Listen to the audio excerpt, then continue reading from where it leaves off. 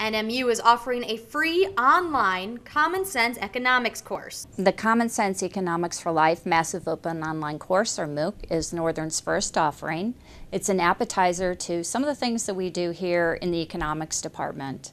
And so anyone from anywhere can participate in this MOOC.